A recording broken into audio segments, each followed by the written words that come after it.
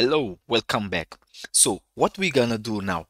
The first thing we're gonna do is, as we are working in our lab, I will suggest you to scan the Metasploitable machine. If you have done that, no problem. We can go straight to the report. Start by going to scan. Let's go to tasks. Today I did a new scan of my Metasploitable machine, Meta. Alright, so now I want to open the report. As you can see, the severity 10, the highest severity here. I will open the report. We need to analyze the vulnerabilities. Let's go to results to see all the results we have here. So we have some vulnerabilities here. Error login, passwordless login, all of this. Okay.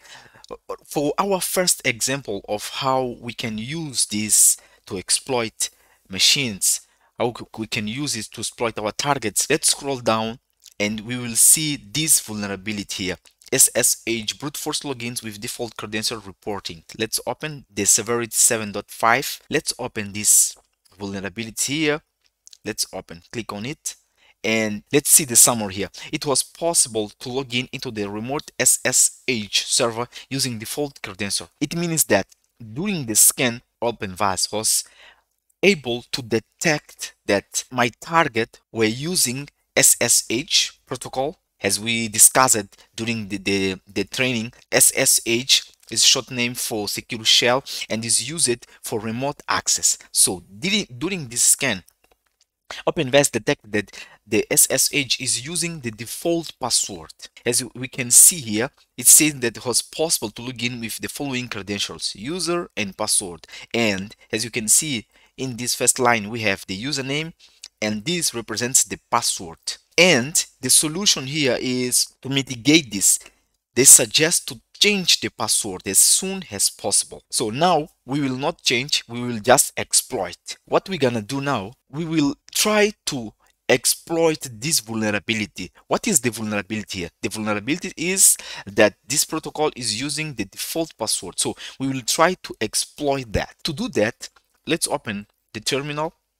So if you want to access the SSH in the same network, in the local network, you can do this. You can type sudo, and the second command is to type the protocol SSH, and the third step is to type the username we detected. As you can see here, we have the username is msf admin, okay, and the password the same. So let's go and type here msf admin. So now we need to indicate where we want to connect to. Here, let's go back. If you see here the host IP address, you see this is the IP address of my target. So this machine is the one that is vulnerable. So what I need now, I need this IP address. So what am I gonna do now? I need to indicate, okay, sudo ssh msf admin is the username, where at, we need to put this single at, and now we need to provide the IP of the host. Let me type it.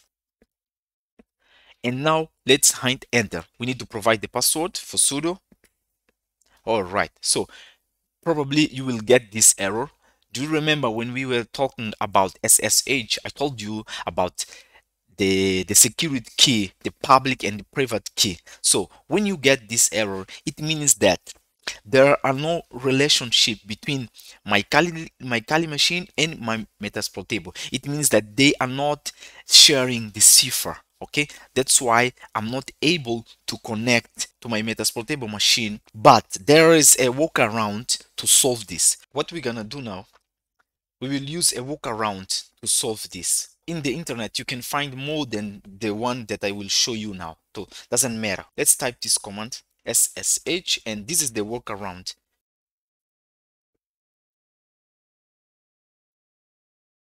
As you can see here, don't forget to put this hyphen here. This is the workaround. Lowercase o host k algorithm equals plus SSH hyphen DSS. As you can see this right here. So now let's go ahead and hit enter. Here we go. You see, we are connecting to this machine right here, my Metasploitable machine. We can go here. My Metasploitable machine is running. As you can see right here, I can check again. Let me clean the screen first. Here we go. It's asking now for the password. And the password, according to our report, the password is the same as the username. Okay, let's put here MSF admin and hit enter.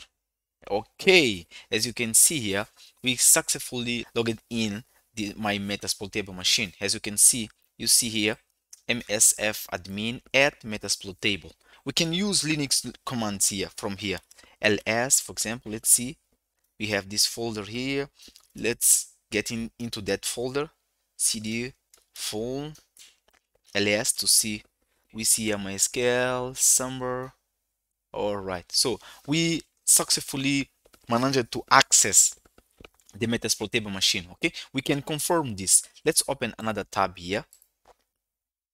As you can see, let's do ls here from my Kali machine.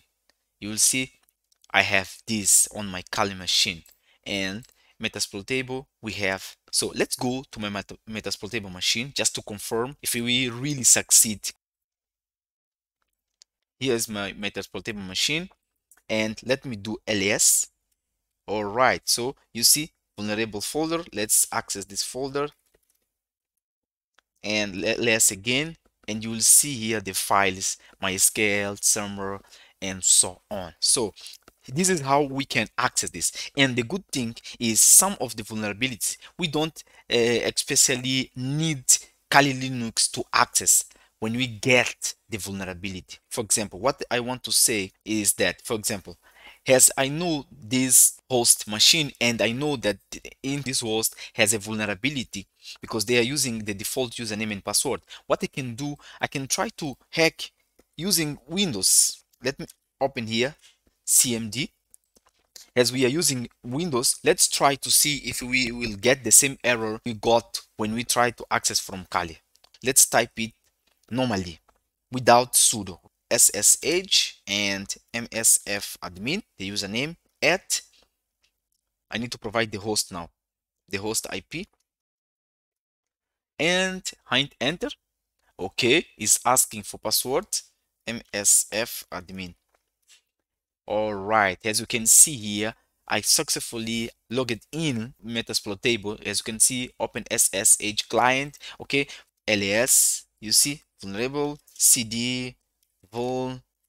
All right, ls again. So as you can see, the danger of this, because we discovered using OpenVest that this machine has default passwords for protocol SSH. We were able to access this machine and to exploit this machine. Okay, this vulnerability, we exploited this vulnerability, as you can see here.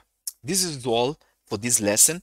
So this is how you can exploit the vulnerabilities, some of them, and others we will need to use, of course, Metasploitable. For example, we'll need to use payloads, but for this one, for example, this was very simple, so we just use the protocol. We just need the terminal from Linux or Windows or even Mac OS, doesn't matter. All right, we just need this. This is all for this lesson. See you in next lesson.